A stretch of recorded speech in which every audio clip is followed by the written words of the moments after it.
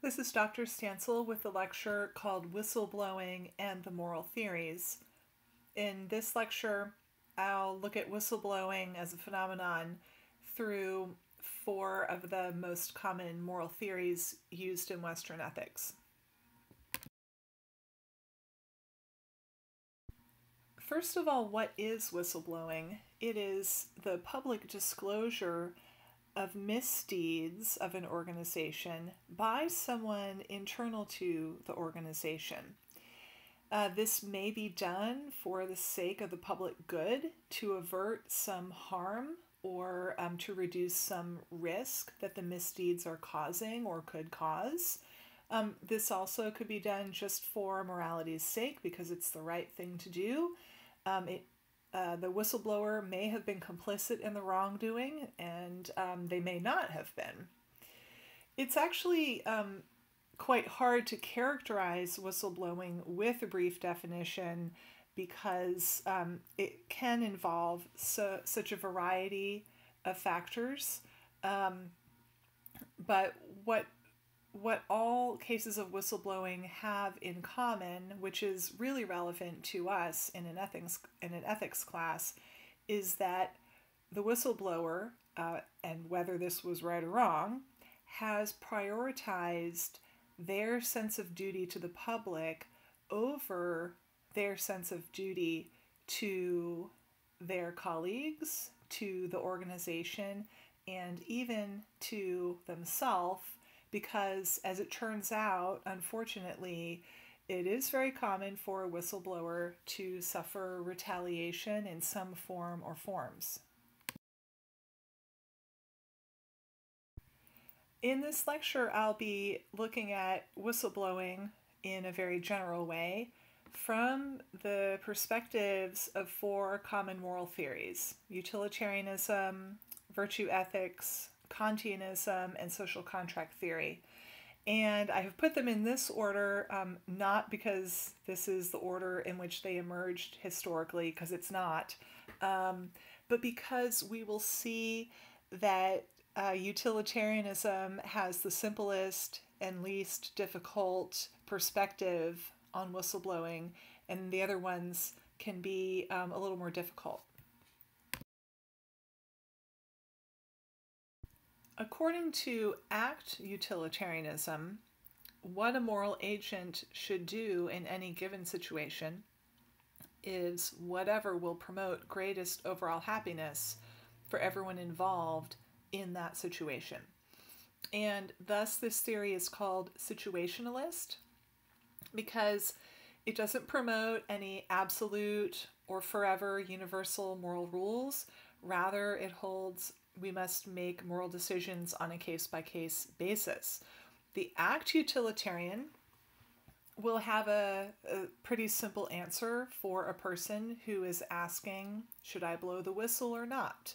The ACT utilitarian will say, do whatever will most likely bring greatest overall happiness when you consider all who are involved in this situation.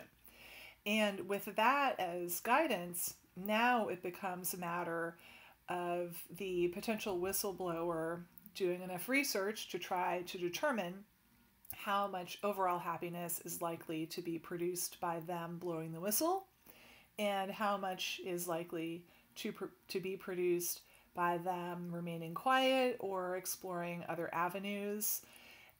Now, in real life, this won't be a simple matter. It still could be quite difficult for someone to make that decision to publicly disclose wrongdoing by their organization.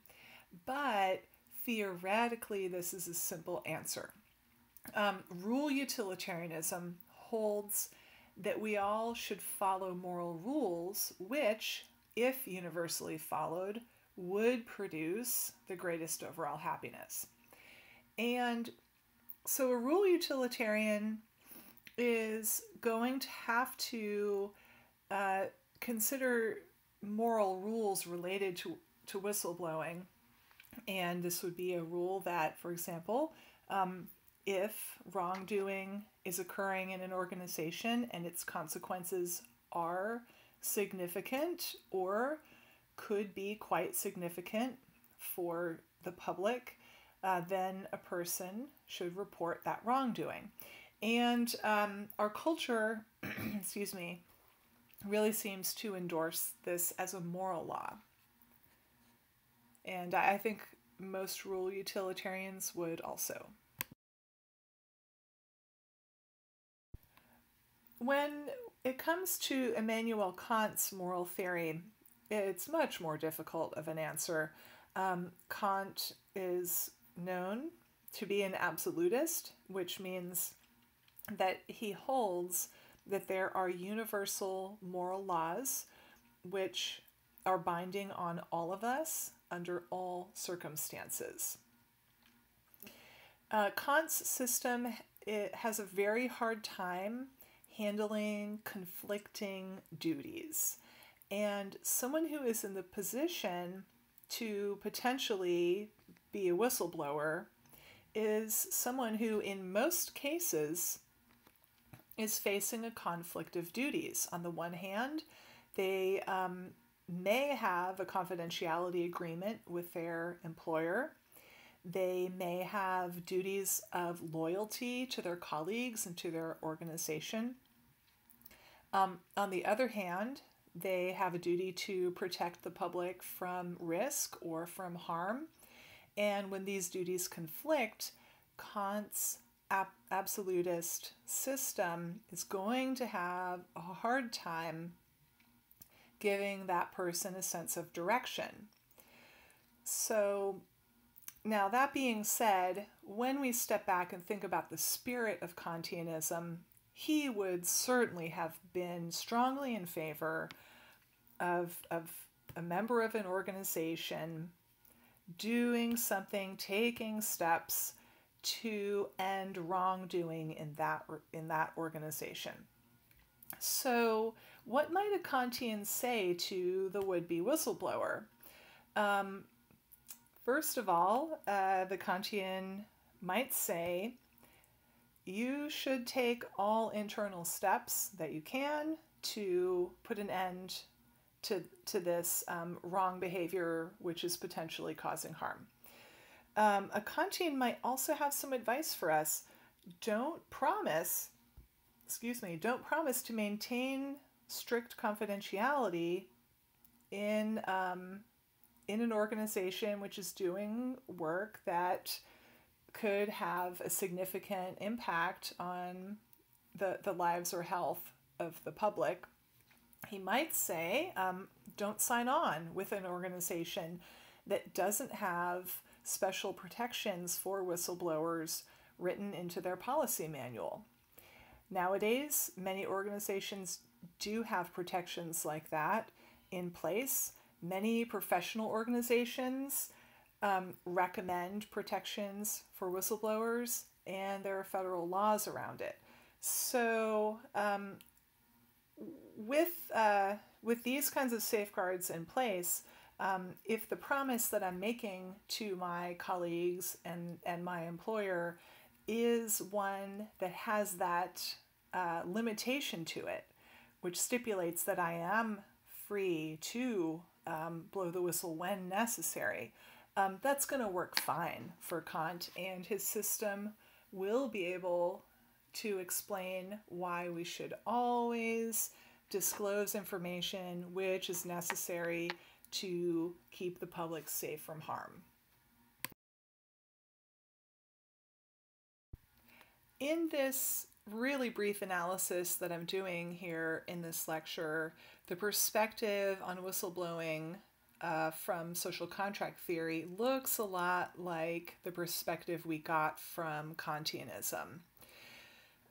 Under social contract theory, the conflict between a would-be whistleblower's contractual obligations to their organization, which are derived from their employment contract, would be in conflict with the social contract, our agreement to each other to uphold certain moral norms.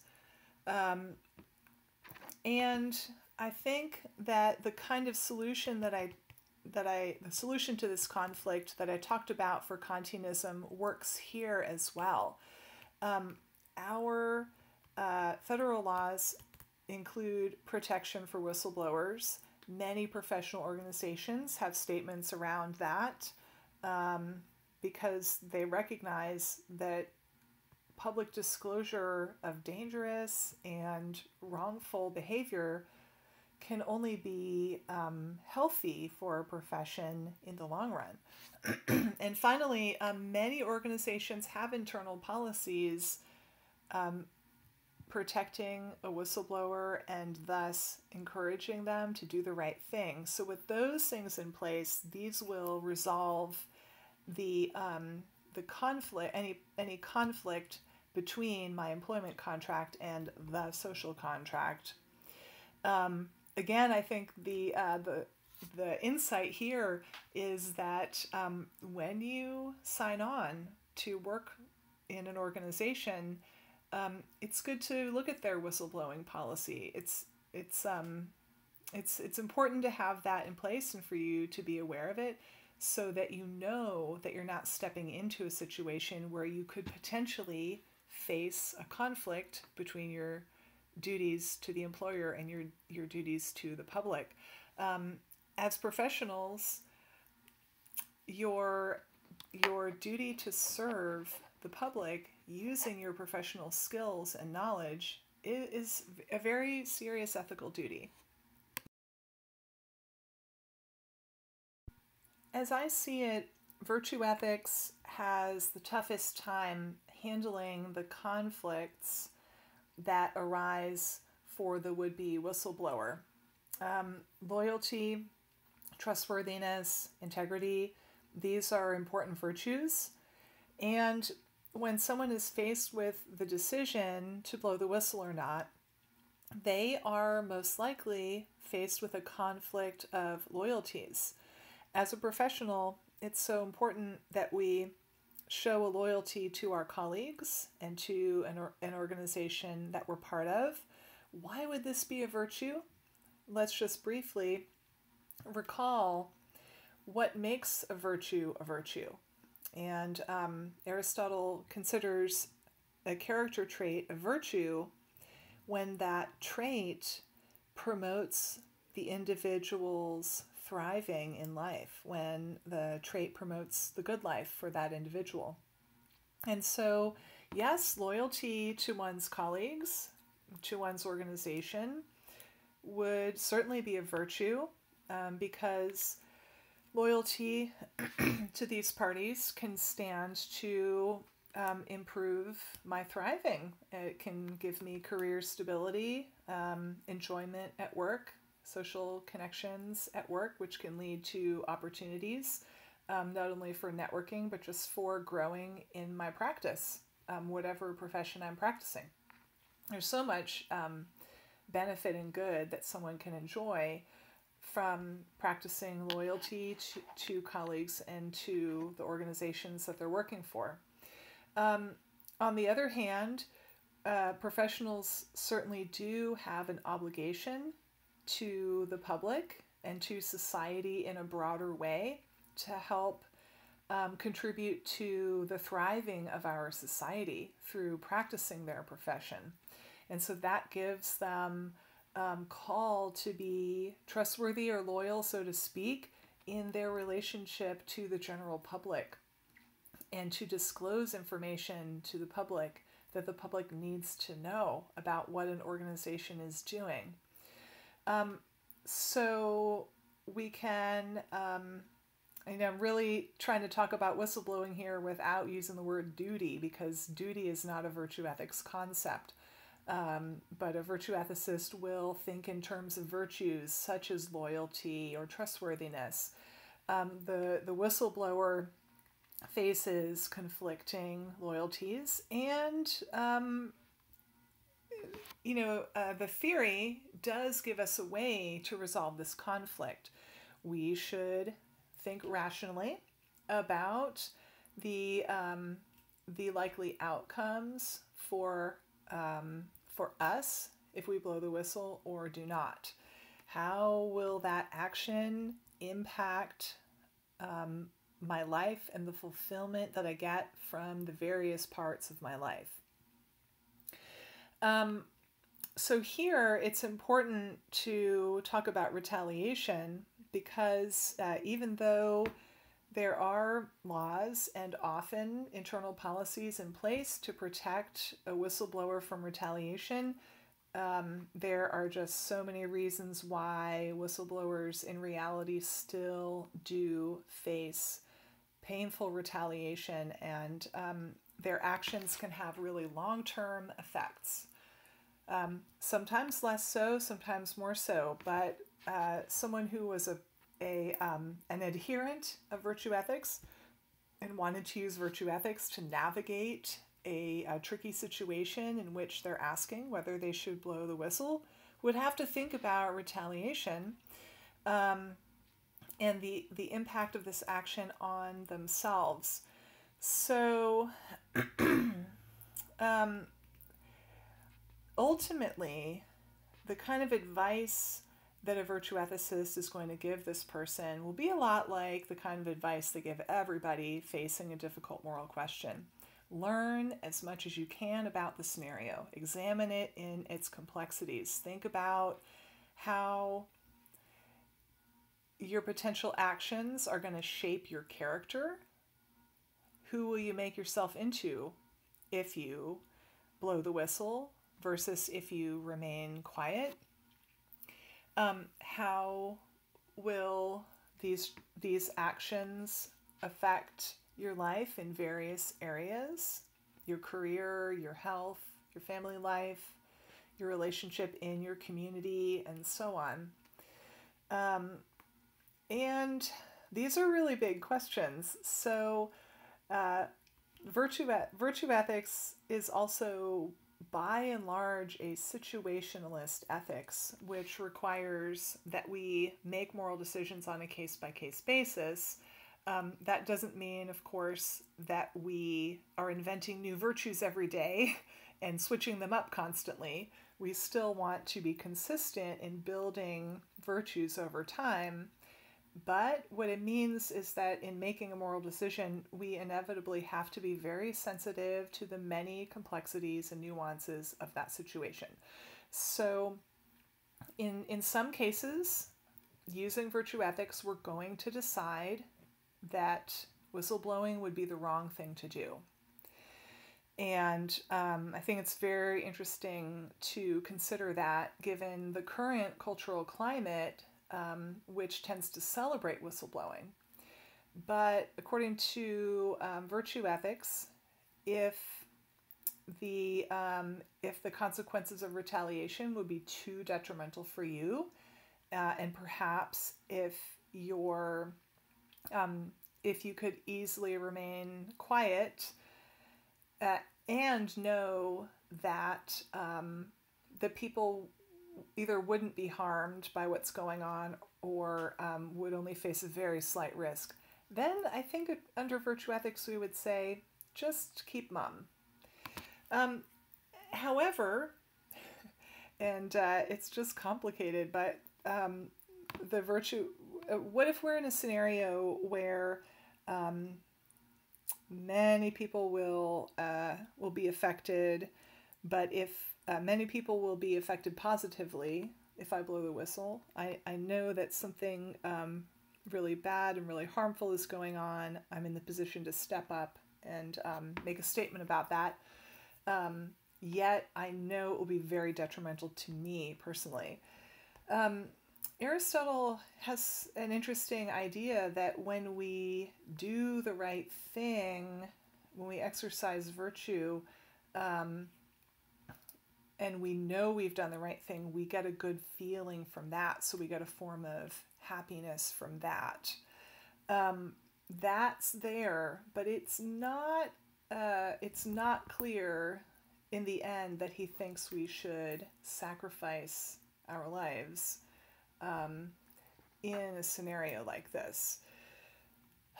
I'm sorry I can't give you the definitive virtue ethics answer, but there isn't one. The theory will require a person to apply virtue ethics decision-making strategies on a case-by-case basis and put a lot of research and a lot of careful thought into it. Now, in the end, if we're applying virtue ethics, we're going to need to think not just about what we do, but how and why we do it. So someone who is going to blow the whistle over a relatively minor matter because they have resentment for their supervisor and they want to get back at them would certainly not be a virtuous thing to do. Because virtue relates not only to what we do, but how and why we do it. So our internal states of motivation and attitude around the action really matter a lot.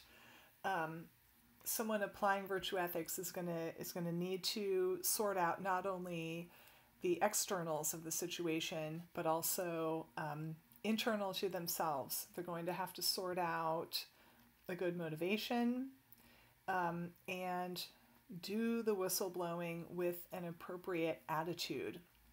And that's going to vary by the situation because, again, this is a situationalist theory. But attitudes like humility, gratitude, compassion, kindness, those all might be appropriate for a whistleblower. Especially since some whistleblowers are complicit in the wrongdoing. So in blowing the whistle, they may be admitting, hey, I did something wrong, and humility is the right way to do that. Compassion, I think, can be appropriate because, of course, compassion for the public in helping to prevent harm to them, but also compassion for those who have done the wrong actions. We may have good reason to cultivate compassion for the wrongdoers. Why? They may have been pressured into what they did, maybe internal pressures, external pressures. They may not have fully understood the ramifications. They maybe just showing us one of those